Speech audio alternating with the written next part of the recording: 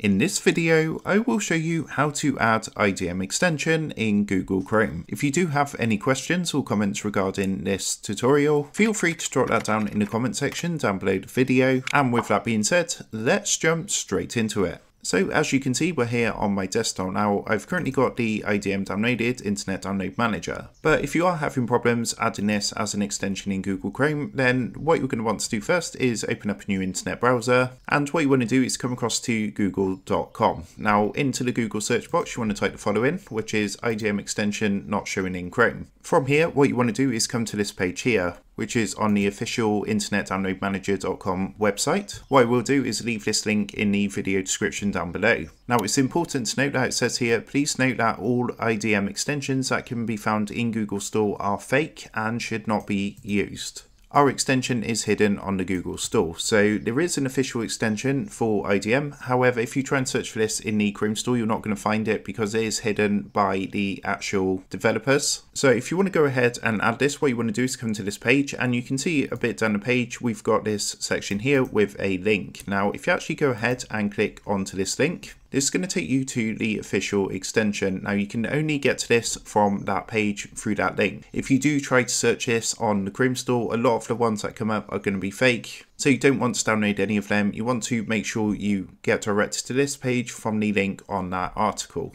As you can see, there are 21 million users and 2004.3 ratings, and this is from the official website, so we know this is the real one to use. So what you want to do now is press the blue Add to Chrome button, and then go ahead and press Add Extension on the pop-up that comes through. As you can see, you're now going to be redirected to a page like this where it says it has been installed, and you can see the pop-up here saying it's been installed. So now that's been added, you should be able to use this straight away. So just to show you guys that this does work, as you can see, I'm here on my Google Drive. What I'm going to do is right click onto this video, and I'm just going to click onto download.